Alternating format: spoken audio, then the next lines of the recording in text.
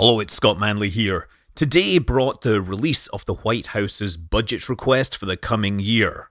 And because this is a politically charged document, I'm going to avoid talking about anything except NASA. And most importantly, how this really spells big trouble for SLS.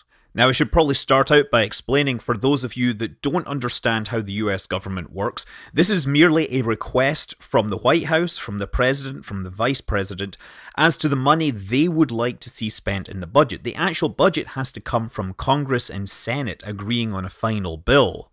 And the SLS program is actually a perfect example of this in action. When Obama came into office, he set up the Review of the United States Human Spaceflight Plans Committee, better known as the Augustine Commission, which was tasked with a review of the US's human spaceflight plans. And one of their conclusions was that the 9-year-old Constellation program was so far behind schedule, so underfunded and over budget that it would never meet any of its goals. So in 2010, Obama pushed ahead with the Commercial Crew program and didn't include any request for funding for the Constellation program, essentially cancelling it.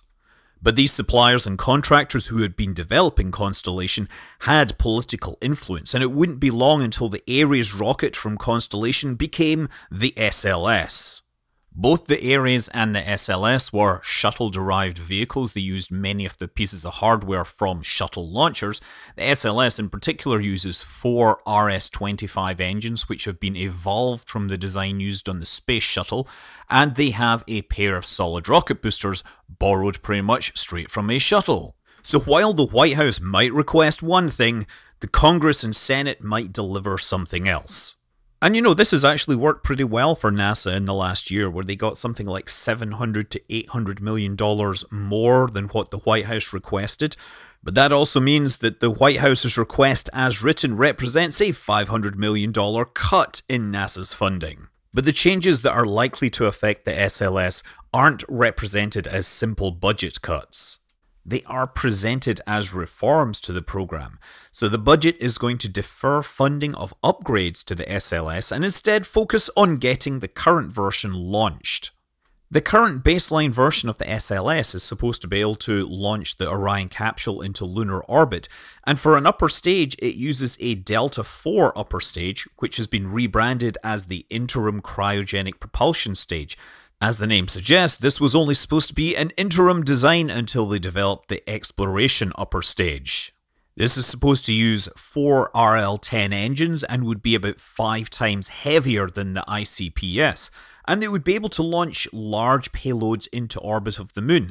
However, development on this was suspended last year, and that notably leaves the SLS without a way to launch large payloads into the orbit of the Moon, such as the Lunar Orbiting Platform Gateway thing. The original LOP-G plans had an Orion capsule and then a component for this space station being launched on a single launch vehicle, but now they want to move those payloads, these large modules, and have them launched on commercial launch vehicles. Now, that is going to be a stretch. I think it's going to limit them to very heavy launch vehicles. We're not sure how this is going to play out just yet, but it is a big loss for SLS. It is only going to be launching Orion capsules with crew on them and nothing else. But wait, I hear you ask, what about that Europa Clipper mission, which the scientists and politicians assured us could only possibly be launched on SLS? Well, at the end of last year, there was some concern over the fate of the Europa Clipper mission. After all, its biggest proponent in Congress, John Culberson, was voted out. Well, this budget lets the mission stay alive, but it moves it to a commercial launch vehicle, which they claim would save over $700 million. And to be clear, NASA had indicated in previous years that it would prefer to launch this on a commercial rocket, but of course Congress kept directing them to focus this on the SLS instead. At this point, NASA hasn't made it clear which commercial launch vehicle could do this, but looking at NASA's launch vehicle performance website, the only thing that gets even close to be able to launching a 6-ton spacecraft towards Jupiter is the Falcon Heavy in full expendable mode, and even then it will probably need a kick stage, probably a Star 48 solid rocket motor, and even then it'll probably need at least one gravity assist, meaning that it would take longer to get to Jupiter than it would if it was on an SLS rocket. On the other hand, spending a few extra years getting to Jupiter is probably still a lot faster than waiting for SLS to get its act together.